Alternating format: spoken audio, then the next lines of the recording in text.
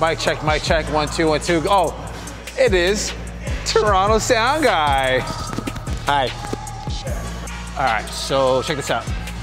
I've got professional audio rolling right now because of my buddy Dane, AKA Toronto Sound Guy, who hooked it up with this marvelous mic, who hooked it up with this marvelous sound pack. It is absolutely amazing. So you may just get Netflix quality movies and videos from your boy now. This is how we do things. So I don't expect anything less than greatness, and neither should you from me. So we're doing shoulders today. That's it. Let's get it.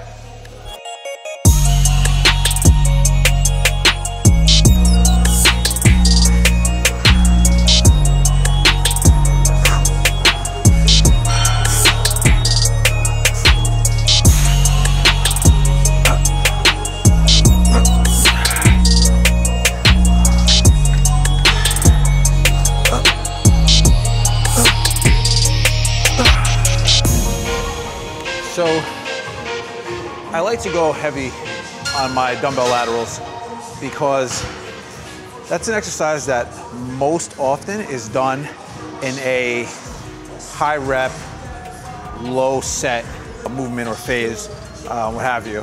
Whereas the anterior delt shoulder presses, machine shoulder presses, barbell presses, any of those vertical move presses that really hit the anterior, a lot of people go heavy on those. So it's just nice, really just to switch up the rep range a little bit and go heavier on the lateral delts, because it is possible that you can get an 8 to 10 rep on a dumbbell lateral raise like I just did and still hit high rep anterior delt work like your shoulder presses, etc.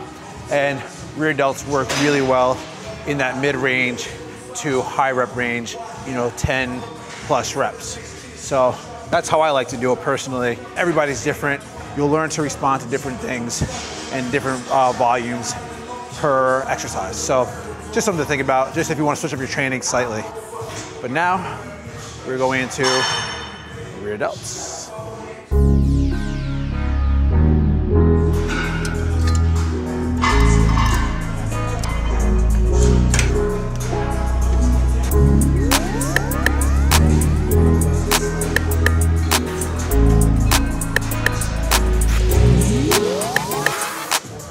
So one thing you don't want to be doing when you're doing cable reverse flies is you don't want to be squeezing the shoulder blades together, right? Because right now what we're really trying to target and we're focusing on is the rear delt. So how does the rear delt work right now? Well, when you're doing cable reverse flies, if you start to protract the scapula, protract the shoulder blades, you lose tension on the rear delt being behind the shoulders. So what you would do is, you sit here, right? So instead of coming like this, leave it out and then pull apart so that you get complete control of the rear delt.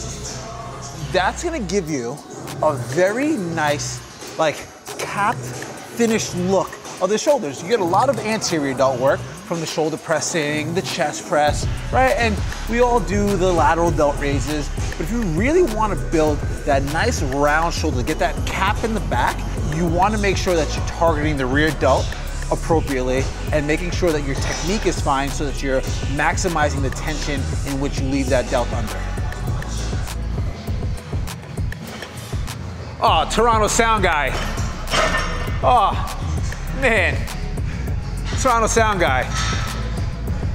Why are you panting so much from doing 225, 55? Wait, is it 250? Why are you like so gassed from 255? How many reps are you doing? I just did 3, but I'm working up to it. It's cardio, yeah. 3 reps. He only does singles. That's all he does. Anything more than 1 rep per set, he gets totally gassed. Man, look at this. And these are real plates though, like these aren't bumper plates.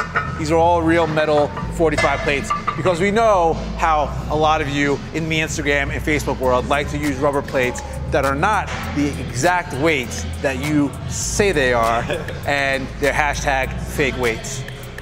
But Dainers, I really want that. I want an Apple Watch so bad. Well, actually, is there a real need for an Apple Watch? I need to know this from people out there in the world, because Dane loves his watch.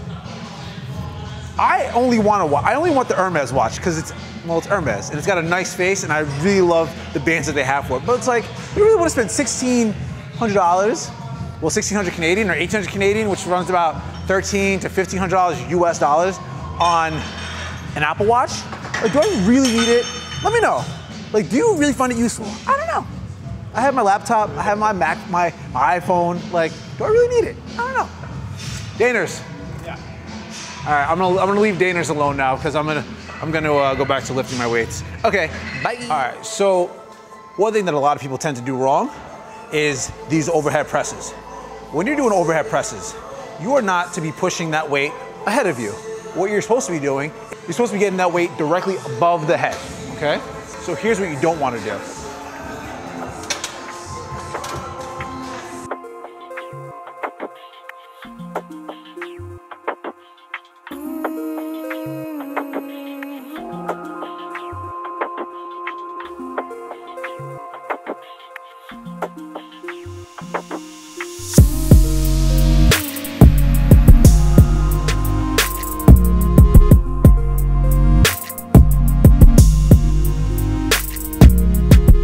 If you saw that, the weight was staying directly in front. Whereas you want your bicep to bisect your ear. What that means is you want that, think of your bicep as like a cell phone. You're covering your ear up, okay? Like this.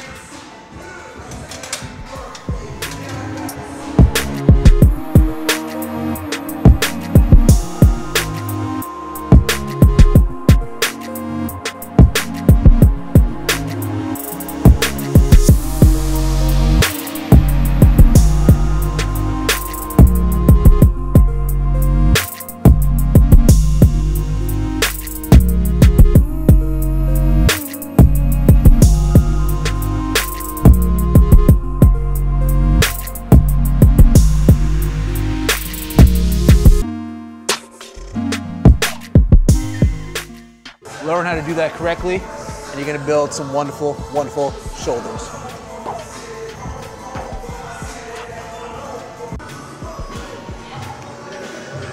Dainers, yeah. Would you like to tell the people something? Train with LG. That's right.